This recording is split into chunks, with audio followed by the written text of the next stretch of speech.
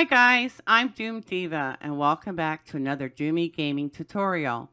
Today's new player guide will instruct you on the quest walkthrough for agriculture hydroponics.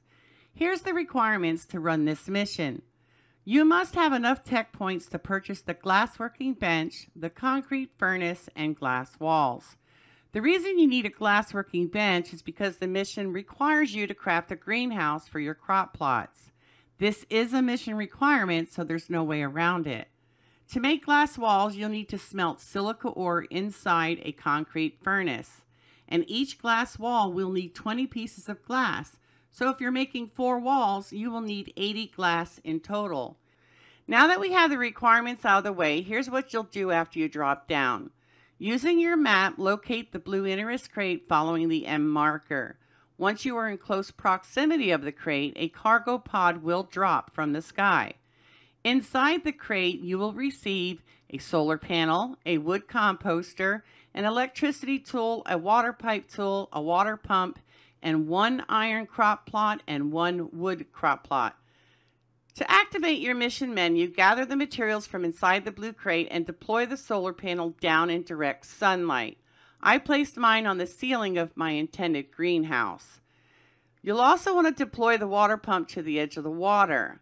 Place the iron and wood crop plots on a floor piece close to the water pump and solar panel. Now, using your water pipe tool, connect the water pump to the iron crop plot. And using the electricity tool, connect the solar panel to the water pump for power.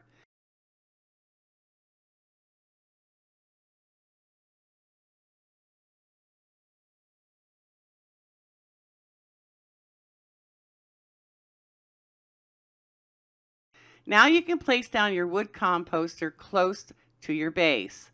You can then add spoiled plants or berries, corn, pumpkin, or soybeans to the wood composter to make fertilizer.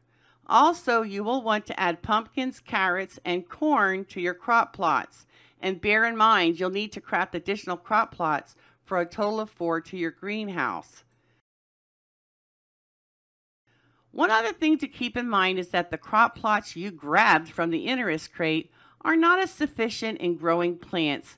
So if you've got any of the farming talents picked for your build, it's best to craft new crop plots rather than using the ones you received from the crate. When it's all said and done, you'll need to add 5 grown carrots, 20 grown corn, and 10 grown pumpkins to the cargo pod. And once all the materials are added to the pod, it will fire up and head back to orbit, whereby your mission is complete and you are free to return to your dropship. And that's all there is to it. If you enjoyed this short tutorial, please give a thumbs up and subscribe if you haven't already done so. I'll be offering more new player tutorials like this one in the future. So be sure to hit that notification bell so you can be notified when I upload a new guide. Thank you for watching. Until we meet again, you take care, be safe, and have fun. Ciao.